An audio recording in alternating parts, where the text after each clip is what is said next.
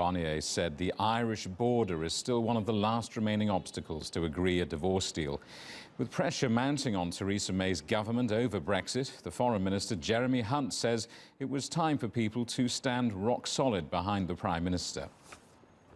There is no one who is going to be able to negotiate the right deal for Britain better than Theresa May. She is battling for Britain. This is the crucial stage in the negotiations.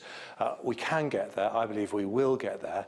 But this is the time to stand rock solid behind Theresa May, to back our Prime Minister to get the best deal for Britain.